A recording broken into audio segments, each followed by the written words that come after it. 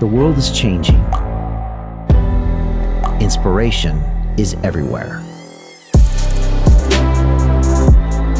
It has never been so easy to connect, share, and bring people together.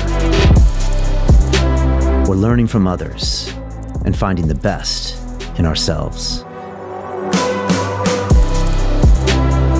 Challenging our beliefs. Sharing our vulnerability. Overcoming our fears. Transforming ourselves so we can transform the world. How far can we go? This is London Real. I am Brian Rose. My guest today is...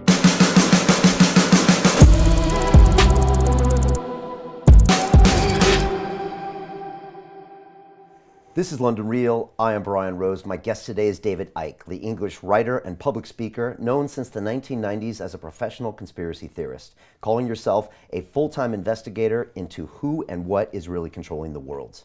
You're the author of over 21 books and 10 DVDs and have lectured in over 25 countries, speaking live for up to 10 hours to huge audiences filling stadiums like Wembley Arena. You are here today to talk about the coronavirus pandemic, the worldwide COVID-19 lockdown, and the looming global economic recession. David, welcome back to London Real. Thanks, Brian. Great to have you here. A lot of people out there with a lot of questions. There's a lot of confusion. This is a crazy time. I wanted to start off and just say a few things as far as where we are. Okay. It's March 18th, 2020 right now. I want to throw some of my views out there, and then I want to hear your views, Okay. and I want to have a good discussion about this. Right. And also talk about the numbers we know so far. So first of all, just as far as my beliefs, I personally don't believe the coronavirus was created by a third party. I do think it occurred naturally. I do believe in the science, and I do believe in vaccines. I'm sure we're going to talk about this. I do plan on getting my flu vaccine and any future coronaviruses vaccines, although you might talk me out of it. We'll see. I am now obeying the orders of the government. I'm complying with their requests for information and behavior. We're going to see what happens with that. That being said, I do believe at this point that the virus can no longer be controlled in the Western world. And as a healthy 40-something-year-old male, I'm prepared to get it right now, and I don't believe it's going to kill me. We just shook hands. Over the long term, I do think 70 to 80% of the population is going to get it and hopefully become immune to it. But also I understand, due to the safety of the elderly, and I know we're going to talk about that, and those with lower immune systems and respiratory problems, I understand and I agree with this policy of social distancing in order to flatten the curve and not to overwhelm our medical system. Finally, I just want to say I think we believe we now live in a post-coronavirus world where the virus is going to be along for a long period of time and it's going to change our behavior. Let me hit you with some stats and then we can jump into this. As of today, March 18th, there are 208,221 reported cases worldwide and 8,272 confirmed deaths. Countries like China with 81,000 cases, about 3,200 deaths. Italy, 31,000 cases, 2,500 deaths. Iran, 16,000 cases, 988 deaths. As we go down to Spain, 13,000 cases, 533 deaths, and then down into the USA with 6,500 cases and 116 reported deaths. And here in the UK, 1,950 cases and 71 deaths. Stock markets in America are down well over 25% since their highs, and a global recession is all but certain. Federal Reserve has cut rates to nearly zero. The U.S. has approved a $1 trillion stimulus package. The UK, a £330 billion stimulus package. Many industries at risk. Aerospace, travel companies, entertainment, events, retail outlets, the list goes on and on and on. I hear through my sources we should expect military troops here in London in the next couple days on the streets. David, there's an ancient Chinese expression that says, "May you live in interesting times." Some say it's a curse. What do you see in the world? What are you concerned about? And do you feel for the British citizens and global citizens? Right. Well, maybe if I just put some background in place, and then we can take it from there. For 30 years, I've been warning people in my books and in every other way I can that this world is controlled by a cult. It's a cult that has no borders. It operates in all the, at least major countries, and in fact, all the countries in the end, and particular in those countries that dictate the direction of the world. So the cult will be at the core of the system in China. It will be at the core of the system in America, etc., etc., etc. And so what have I said in this 30 years that this cult wants?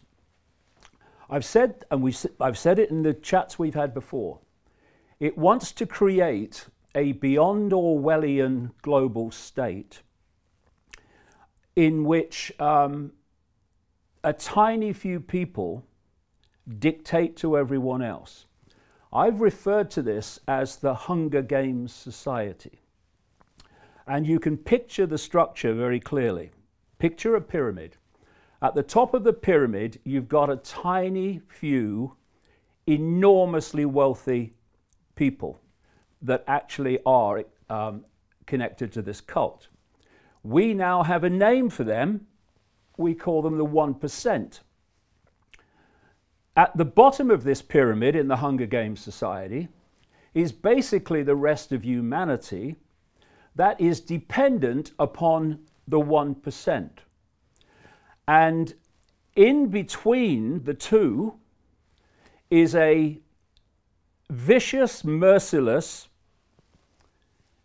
police military state to impose the will of the 1% on the population and to prevent the population challenging the 1%. And this Hunger Games society is not classic fascism, it's not classic communism, although the outcome in terms of tyranny is the same. It is a technocracy. A technocracy is defined as a society that is controlled by bureaucrats, experts, scientists, engineers, technocrats.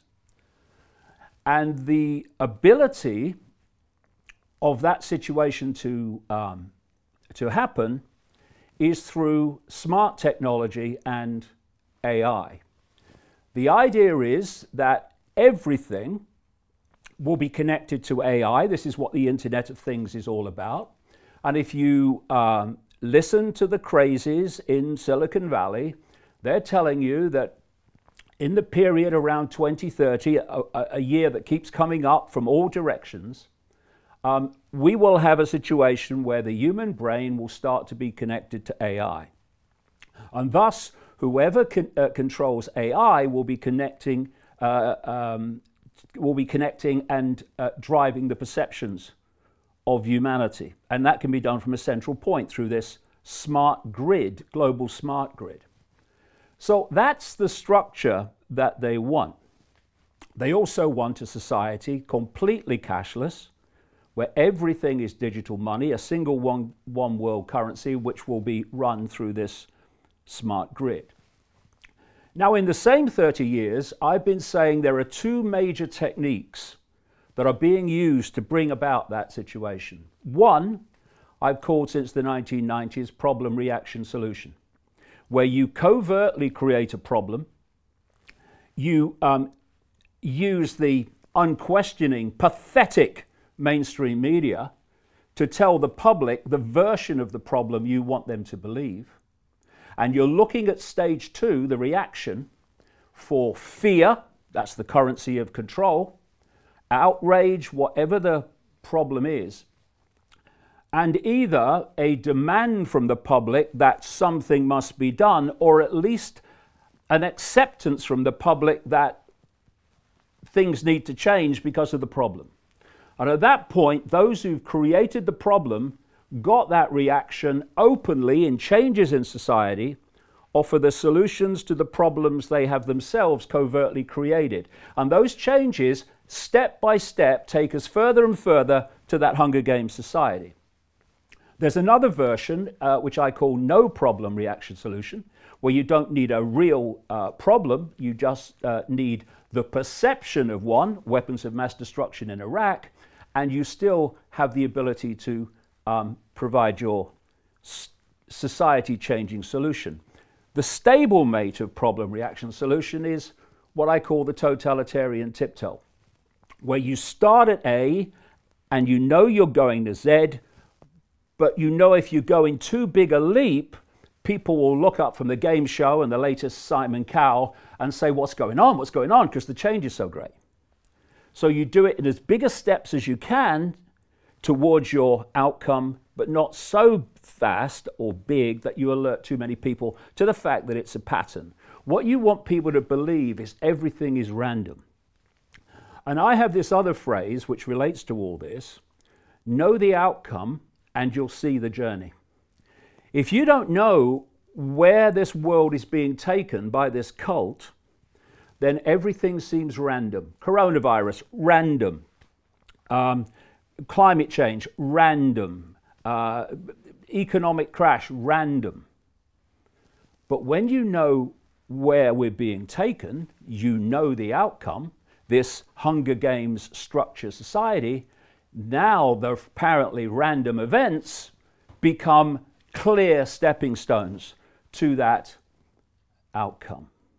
Now, let's take all of that and apply it to the coronavirus and what's happening now, and let people decide for themselves if they think that the fact that the coronavirus hysteria ticks every single box of that outcome, that goal, whether that's a coincidence.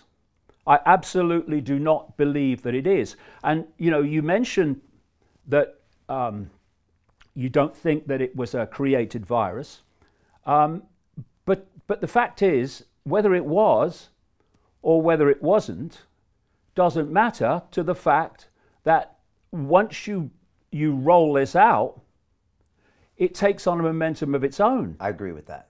And therefore, what is unfolding was desperately predictable. And in fact, we'll get into this as we chat, two massive 1% organizations, one in fact 6 weeks before this virus came to light in China, were playing out scenarios and simulations based on exactly this scenario that's unfolding now. And what they said would happen is exactly what is happening, down to the fine detail. Okay, but the coronavirus is real and it is dangerous. You do believe that? Well, not as a black and white, no. Okay, but it is real? Obviously, there is a strain of this coronavirus, because there are many coronaviruses, which appears to be different. But if you look in terms of the danger is to a certain section of society. Do you know, mainstream doctors, I watched an interview with one in America only 2 or 3 days ago, and they're saying, well, just to put it into context, 80% of people that are diagnosed with coronavirus have, and this is his quote, very mild symptoms. The ones that are in danger, and by the way, in danger from any virus, including the classic flu, are those that have compromised immune systems. And they are old people, elderly people, and they are people with what is termed pre-existing health problems. Why? The pre-existing health problems are putting so much pressure on the immune system, it's already weak when it's hit with this. This is why someone like that will have potentially a serious situation, and someone with an immune system in working order of any level will just swat it away. And another point, you know, have we not learned yet to take what the authorities tell us with a pinch of salt until it's proved otherwise? Do you know, there was a lady called Dr. Deborah Blix. She's the White House coronavirus coordinator. She said in a press conference 2 days ago that 96% plus of those who have been tested for coronavirus in South Korea were negative. And she said, and our testing results in America show about the same. And so when you are in a massive way, you are diagnosing on the basis of symptoms. How the hell do you know they've got this coronavirus strain and not something else? Me and my son Gareth, well before Christmas, both went down we're very, very rarely ill. That's why we remember it. We both went down with this illness, and now as I read the symptoms of this coronavirus strain, we had word for word, point by point, every single symptom. And that means one of two things. It means either this coronavirus strain was going around in Britain then, before it had even emerged out of China, or, far more likely, we got something else with exactly the same symptoms. So I would hold back on believing the figures. And I would also... those figures I mentioned, are you unsure about those? I question any figures coming out of mainstream authority. Okay. I've been investigating the mainstream everything for 30 years. And, you know, most of the time, if they ever told the truth, they would genetically implode from the shock. So I question everything. And if it stands up, it stands up. But I don't just take it because someone in a suit has told me to believe it. For instance, you know, in 2017, 2018, 45 million people got the flu in America, according to Centers for Disease Control and Prevention figures. 61,000 died. Where was the hysteria then? 61,000 people dying. Well, they say that this is more dangerous and more contagious and what's potentially going to kill more people. Because otherwise, that's a good question, David. Everyone's like, well, how come people aren't worried about this when the flu from 18 killed 50,000? This has only killed 8,000. The point is, though, this is the point, that according to officialdom, 80% of people who get the coronavirus, diagnose the coronavirus, have not necessarily all got it, have very mild symptoms. The vast majority of the rest have what they call moderate symptoms, and that leaves some with compromised and weakened immune systems who get the serious end of it. And they get the serious end of the flu as well, and other viruses. And these people are clogging up the Italian health system right now. Do you believe that's true? The point is that what we surely should be doing is focusing on those people and doing what is necessary to protect them and their immune systems from the consequences. But to have the vast majority of the population who at most will have mild symptoms, some even no symptoms. I mean, I remember this story.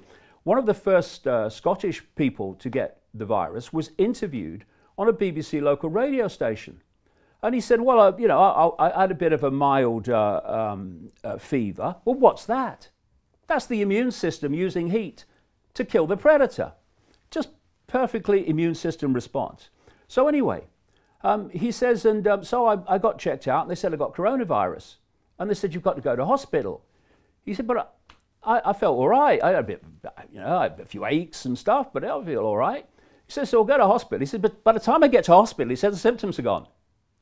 And he's gone down as a statistic, coronavirus in the numbers.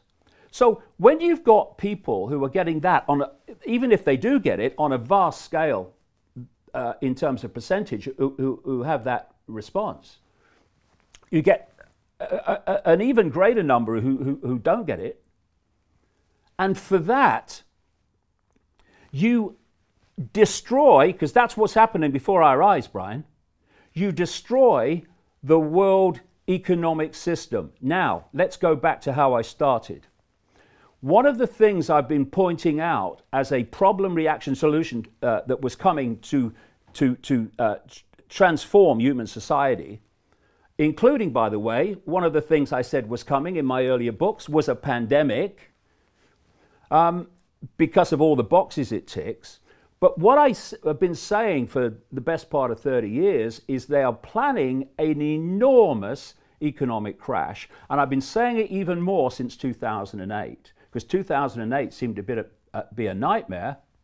The point I'm making is what they want is something that would make 2008 look like, you know, a Sunday school tea party.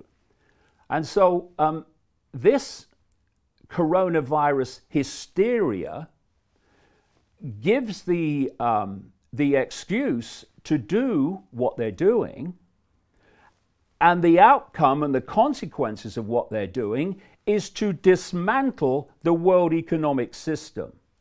Now, another thing I've been saying, this Hunger Games society, I've been saying this for a long time, is designed to have no small business, no even medium-sized business, globally, just gigantic corporations that control and produce everything.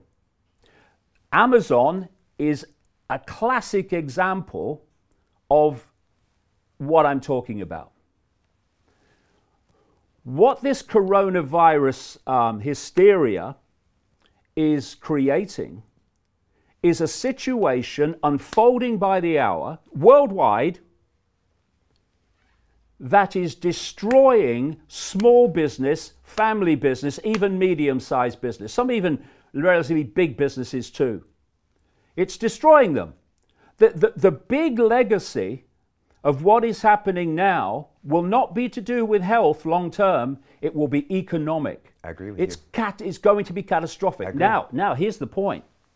What happens to those people whose businesses collapse? What happens to all those people who were working for those businesses?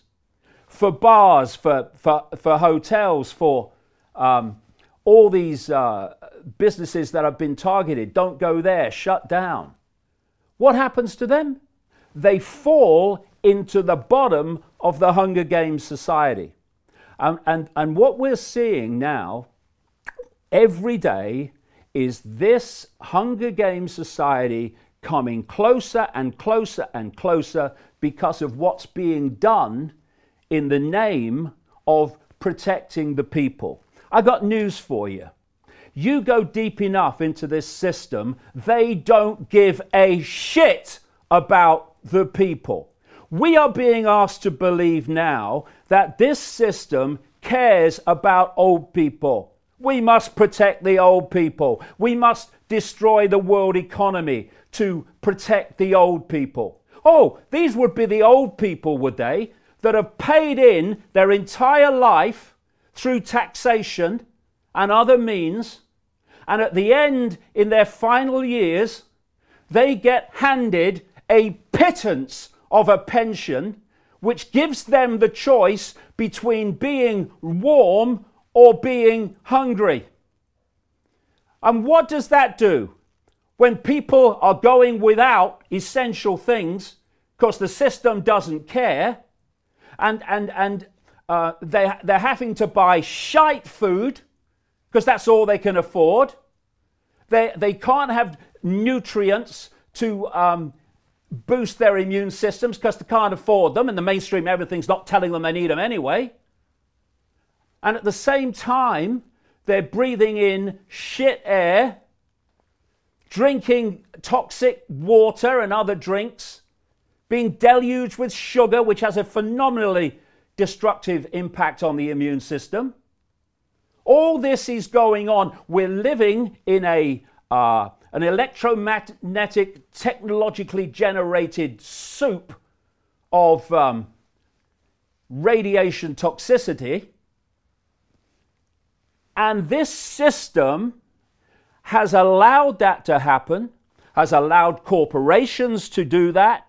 And now, having done all that, that's devastated the lives and the immune systems of old people, we are being asked to believe that the system cares about the health of the elderly.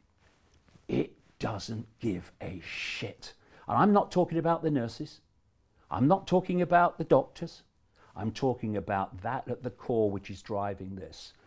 And the idea that all these things are being done to protect the elderly, they don't give a shit about the elderly. The elderly are an excuse to impose the very society that I'm talking about. Now, if you look at when these things happen and great Orwellian, draconian things are put in place, oh, we've got to do this because of the problem.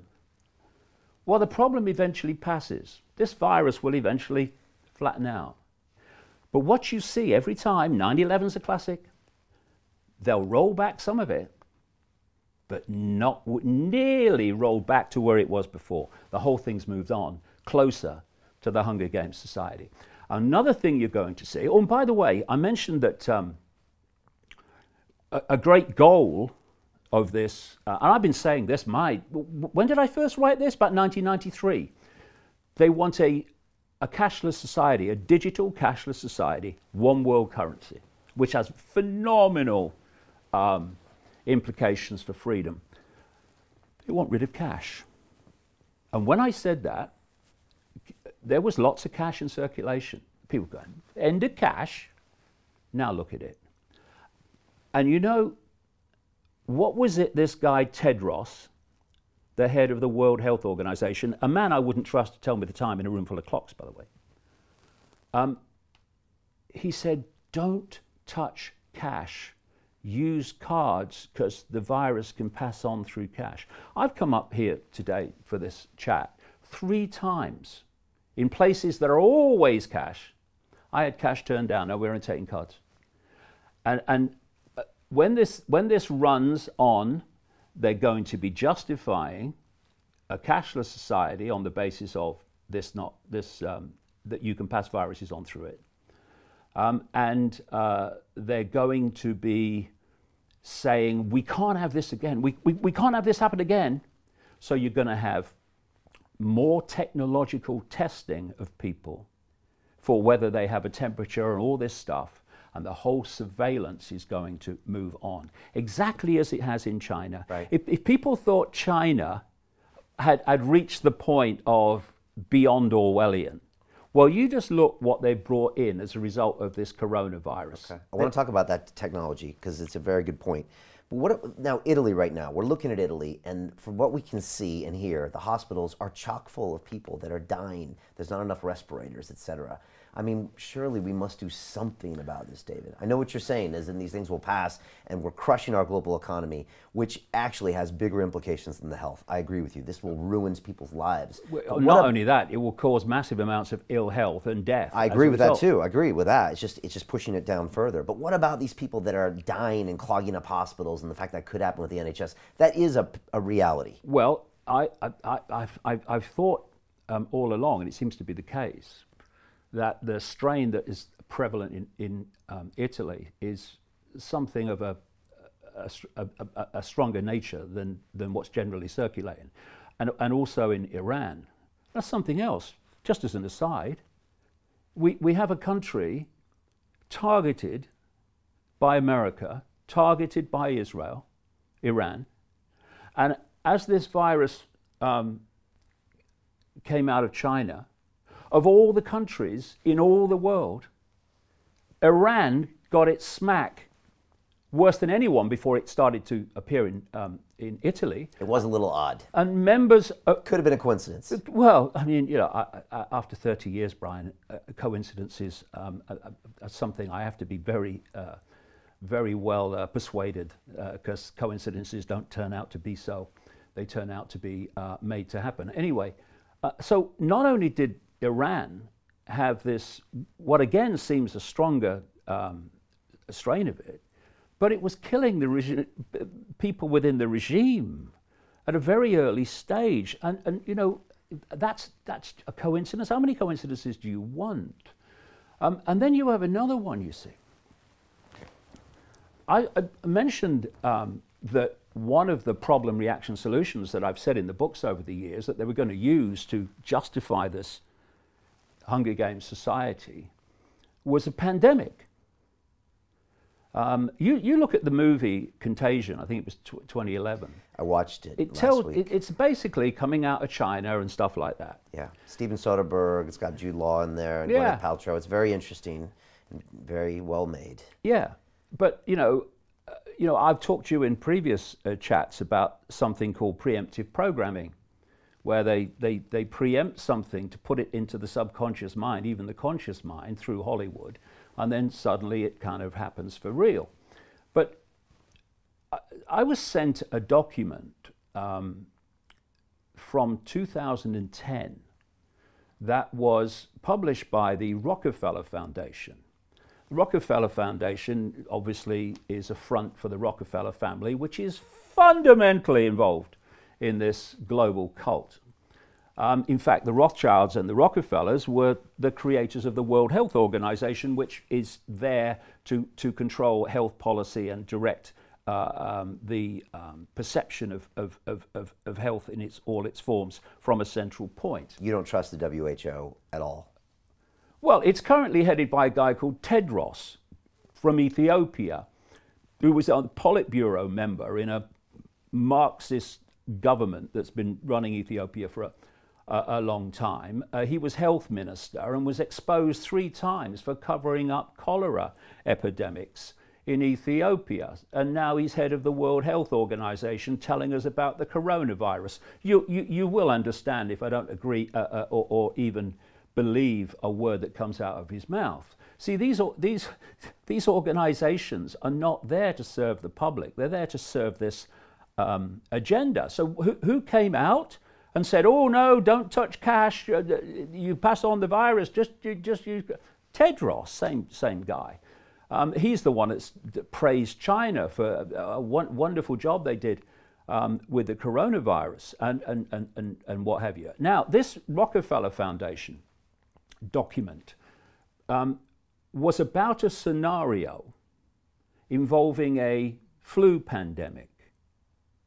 And it described what would happen, that China would use authoritarian, draconian methods to meet the challenge, and then the West wouldn't basically start like that, but then would become the same. And this whole global lockdown was described in this document. And then we moved to 6 weeks before the virus came to light in China. And we had something called Event 201. This was a simulation of a coronavirus pandemic, which involved the World Economic Forum, which has its meeting every year in Davos. This is the 1%, 1%.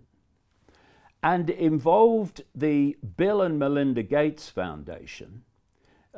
Bill Gates, the guy that wants to vaccinate the frickin' world, and, by the way, is funding the electronic tracking of people so that the authorities know if they've been vaccinated or not, through an organization he funds called Gavi. And they ran this simulation called Event 201, in which they inserted, scenario or simulated news reports. And if you watch them, you can see it on the internet. It's just like the news reports we're seeing in the media. And they were discussing, okay, what can we do? And there was a whole area of this simulation where they're discussing how they control information. And they're saying, how do we deal with the anti-vaxxers? How do we make sure that the official narrative of the pandemic is the one that's dominating the internet and all these lines of communication, and not what they call conspiracy theories, putting another point of view. And all these things that they talked about in this scenario have happened. We've had Facebook and Google saying that they're going to make sure that, first of all, the World Health Organization version gets free advertisements, and they're going to suppress the other opinion, what they call conspiracies and what have you, and disinformation and fake news. Who decides if it is? They do. We've had YouTube this week say that because they don't have the same number of staff, they're going to now have videos taken down purely by AI algorithms. And because of that, they say a lot more videos are going to be taken down, even those that don't break what they call community guidelines. So all these things that were decided in this Gates World Economic Forum 1% simulation 6 weeks before that they should happen are happening. And that was all public information about them doing that, or you got the report about it? Okay. No. I read the actual document of the Rockefeller Foundation and its scenario, which is exactly what's played out. But the Event 201 simulation was filmed. You can see it on the internet. Okay. And now they're running that playbook right now. Exactly the same. Another thing is that at the same time that simulation was taking place, 10,000 military personnel and support staff were attending the World Military Games in Wuhan, China. So that is, I'm not saying this happened, but what we have to put, if we're not going to be scammed and just believe the official narrative, we have to explore possibilities. And another possibility is that World Military Games was a wonderful front to release some kind of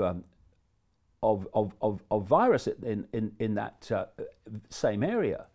So all these things are something that have to be explored and put into the mix, because what happens if you only believe the official version of everything is the official solution for the problem you believe in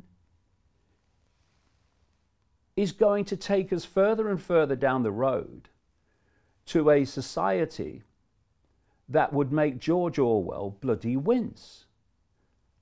And all the things that I've said this cult wants, this cult is getting as a result of this coronavirus. Okay. What do we do about this situation in Italy? Do you think it's correct to lock everybody down? If it is this bigger strain, do you think that is the intelligent solution to ease off on the hospitals? Because, you agree, people are dying most likely up there. What do we do in that situation? Is there a point where a big reaction is warranted? Well, because I know you care about people, David. You have to keep the reaction in proportion to the problem. So maybe more needs doing in places like, or parts of Italy. But the point is, you've got to keep your eye on the rest of it and how you can see the world completely transformed and economically demolished by taking action now that will have phenomenal knock-on consequences. And so when you look in the global average and in most other countries, the number of people who are seriously affected by this against all those who are not, the way the whole economic system is being shut down is suicide. And what happens when it reaches a point where in its present state it cannot continue, it cannot survive? A whole new economic system comes in, which is the one this cult wants. And I'll tell you another thing. I've been going on for years and years and years about the fact that the idea of human-caused climate change is a joke. It's a hoax. And people say, why would they hoax climate change? You look at all the solutions to climate change, and again and again and again, they are exactly the same solutions and consequences as with the coronavirus. What did Prince Charles say at Davos only a matter of 2 months or so ago? He said by 2030, this year that keeps coming up all over the place from all directions, we need a new global economic system, economic order to meet the challenge of climate change. What have I been writing for 30 years? This cult wants to transform the world economic order into this technocratic, AI-controlled tyranny.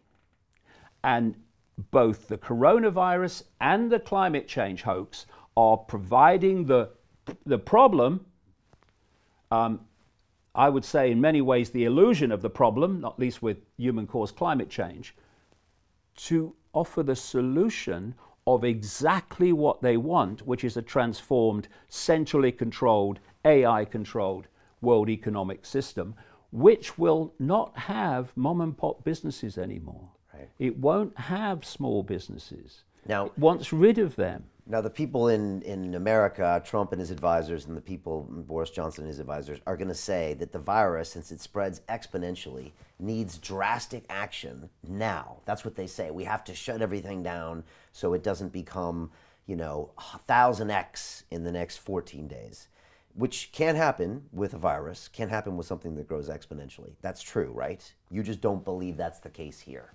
What I keep coming back to is the effect on the health of the overwhelming vast majority, which have immune systems that just basically slap it aside.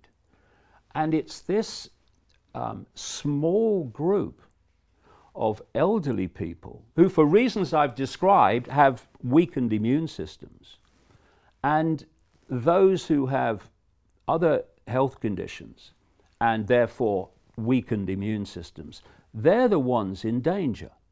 So if you focused everything on them, and if necessary, isolate them and focus your resources on them so no one goes hungry and no one is in need, but the rest of the population, 80%, very mild symptoms or no symptoms, others with moderate symptoms. Well, are we going to destroy the world economic system by saying that those people also have to isolate and not go to work? Yeah. For me, that's crazy. Focus on those who are in danger. Throw everything at them. Cocoon them if necessary. But cocoon them with fairness and with compassion and with total support. But the rest of the population, I got exactly the same symptoms, I repeat, before Christmas. And I carried on working. Weren't pleasant for 2 or 3 days, coughed some stuff up and all that. But you get on with it. And this is happening to people all the time. I'll give you an analogy, Brian. Years ago, you might remember this, we used to have a thing called weather. And weather used to change, and there used to be storms, and there used to be, strong weather situations, and we used to call it weather. Now, every time that happens, as it's always happened, now it's climate change, we're all gonna die. And what we have now is the coronavirus version of that. Everything is coronavirus. We don't even know if so many people who've been logged as having had it actually have it. When you're testing, like I said earlier, on symptoms, well, these symptoms are true of many different things. Who says this person's got it or this person hasn't got it? We don't know. The point is, they're not dying from it. They're not even, most of them, being affected more than very mild symptoms. So why are we locking them away and bringing down the world economic system and destroying people's businesses, livelihoods, ability to pay the rent? Why are we doing that? and not just focusing totally on those who could have a serious problem because of their immune system deficiencies? I don't know. And they're telling us. I'll tell you why. Because if they carried on and allowed that to happen, the world economic system would not be demolished. And the idea is to demolish it so you can replace it. Problem, reaction, solution. That's why. To continue watching the rest of the episode for free, visit our website londonreal.tv or click the link in the description below.